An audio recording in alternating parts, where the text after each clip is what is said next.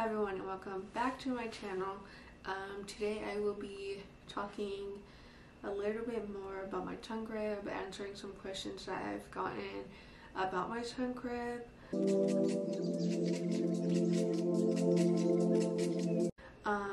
then kind of just sharing a little bit more about my experience with my tongue crib, all while I get ready, because I kind of liked that format last time. It was, I don't know, because I don't like just like sitting here talking.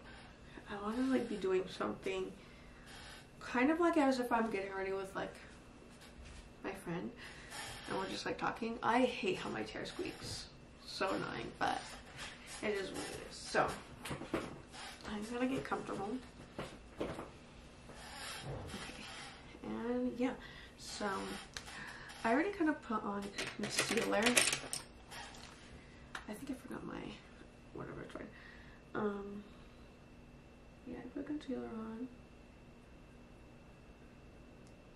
So, okay, so I have some updates regarding my tongue crib. I still have it, it's in my mouth, but I have been having a lot of problems with it because, sorry. I've been having a lot of problems with it because I have a very gummy smile, and if you don't know what that means, it's just like when you smile and it's like all gum. So I have a very gummy smile, and I have like very small teeth, especially in the back. It's like you could barely see my teeth. So when they put the like metal appliances in my back so like my tongue crib sits in my mouth like right here, but it's like attached to my molars, and there's like a silver, I don't know, like ring that they put around both teeth, both my molars in the back, and that little ring is like, because I have really small teeth, it's all the way touching my gums. So I quite often get gum infections. It will literally only be in the back area where my tooth or where my tongue crib is touching my gums. It'll literally only be right there, and I get them often and they hurt and they're not, it's just really annoying. I just feel like there's nothing I can do, no matter how much I care about my hygiene, or I'm like really clean about my hygiene or whatever, like they just don't go away, or like they just don't like stay away, like they come and go or whatever. And like I purposely bought specific floss things for like floss for my braces, and I clean with like everything, like hydrogen peroxide and baking soda, to like really make sure I'm cleaning my mouth. Like that's not every day, but like often enough to make sure like my teeth are clean and whatnot. And then like I literally brush my teeth like 3 times a day, like in the morning when I come home from work, and then before I go to bed. And like it's just frustrating because like I feel like I can't clean my teeth enough. Like I just keep getting like gum infections. So that's like that's been bothering me lately. And I went to a consultation to like a doctor who specializes in like gum removal. So hopefully my insurance covers that, because if not, I will have to pay out of pocket, and that will probably be like a couple grand, which I don't have. So I don't know if I'll be able to get it if that is the case. If they let me finance it, maybe I'll be able to afford it, but I don't have that money right now. And so yeah, but I really need the surgery because I like if I could, I wish I could show you, it's so gross, you probably can't see it, but like on this side, and when they, okay, like I'm spiraling. So when my gums get infected, not only are they infected, but they're like swollen. So on top of already touching my tongue crib, like where it's applied, the little ring, it grows even bigger and like has to, guys, you guys could see it, you guys really can't, like no matter how close I get. Let me see, I don't think you could see, but right here and right here, I don't think you guys could see it, but like pretty much my gums are just so swollen to the point where they're like growing over. Sorry, I'm scared my camera's gonna fall. Okay, there we go. Sorry. Anyway, so my gums are like growing over my brackets, so that is also really frustrating. That's what I have been dealing with on and off since I got my tongue crib, because I never used to get tongue infections. I don't know.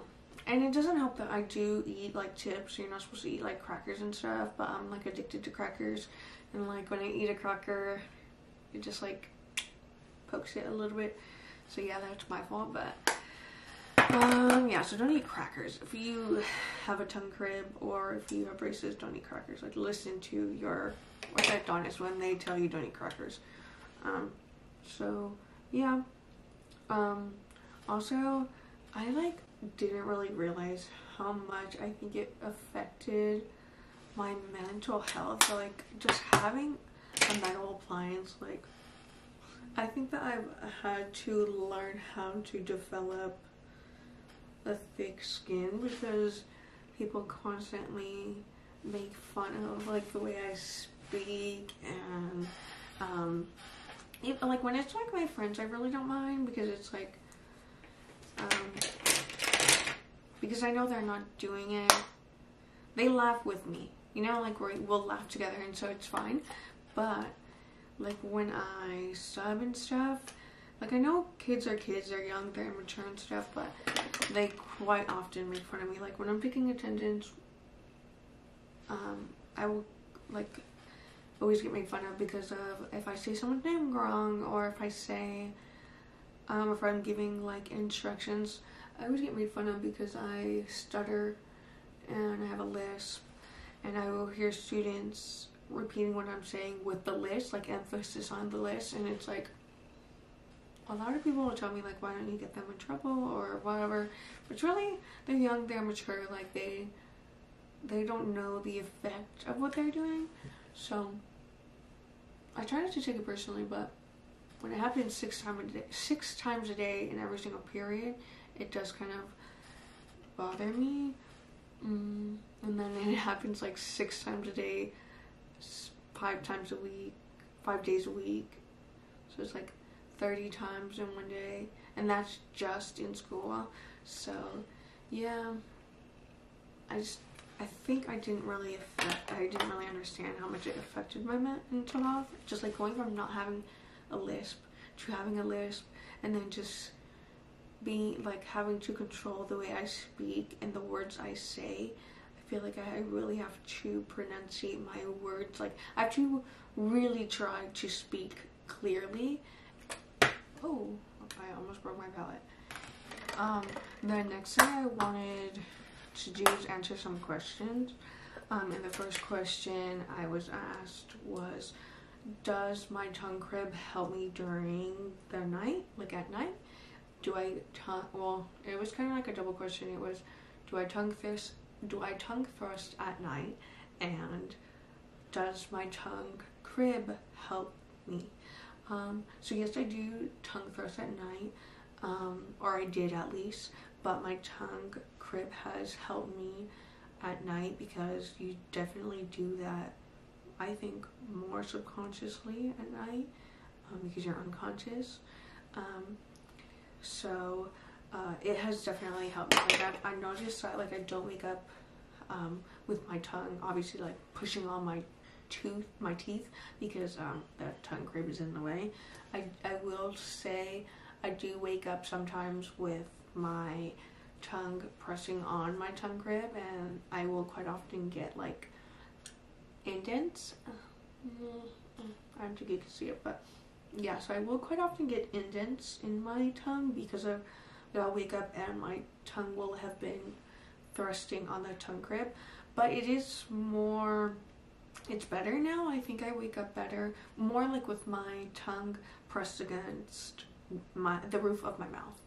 And it helps. The only time that I struggle a lot with this is right now currently, because of my allergies. I have really bad seasonal allergies, and my nose will get plugged up quick. Like once my allergies kick in, my nose is like stuffed and I can't breathe out of my nose. So I'll wake up in the middle of the night with my nose plugged and my throat hurting, and it's because I'm mouth breathing. And yeah, so at night it does help me, except for during the like seasons where like allergies are most prominent. Like right now I'm like, oh, oops, I wasn't supposed to do that. Oh, by the way, the reason why I'm not putting any makeup on my forehead is because I'm going to wear a beanie. So, and if I put a makeup on my forehead while I wear a beanie, I will get pimples, like, for sure. So I don't put anything on my forehead. Okay, anyways, so yeah, that was like the first question. Does it help me at night? And did I tongue thrust at night? Yeah. The second question is, how much longer do I have with my tongue crib? And, well, I don't really know, because I have 5 more months of my treatment, but I could get my tongue crib off earlier if my teeth are aligned in the position that my orthodontist wants them to be aligned. And right now they're not in that position, and it's not because I'm going slower than usual. It's just the pace of my treatment is a little bit slower. So yeah, hopefully I can get it off sooner than 5 months, but if I don't, then that's just the way it is, I guess. But yeah, okay, someone had asked me if I would recommend a tongue crib to someone who deals with tongue thrusting. And, well, sorry, I'm trying to move. Let's see, grab my purse. Okay, so would I recommend a tongue crib to someone who tongue thrusts? And the answer is, it wouldn't be my first recommendation. There's this thing called meowing, and it's supposed to help you train your tongue to stay at the roof of your mouth, or your mouth. That would be my first suggestion, is to practice that for a whole month. Tongue doesn't get trained within that month, then my second referral would be to get a tongue grip. I had an idea of what meowing was because I did a little bit of research before I got my tongue crib and before I got my braces, because I wanted to know my options, and a lot of what was going around was like, oh, you can get jaw surgery and then have braces for a little bit to like refix your jaw, and then braces to help straighten your teeth, and then a tongue crib to train your tongue. But then I saw a lot of videos and just like websites that were like, try the meowing technique, and it was like, it also helps reshape your jaw because of the way that, like, when you tongue thrust and you push your teeth forward, you create an opening, and it shifts your whole jaw structure, it shifts your whole face structure, and so it is really like, it really affects much more than just your teeth. The final question that I was asked was, do I regret my tongue crib? The answer is no, I don't regret it. I think that getting my braces again and getting a tongue crib will benefit me in the long run.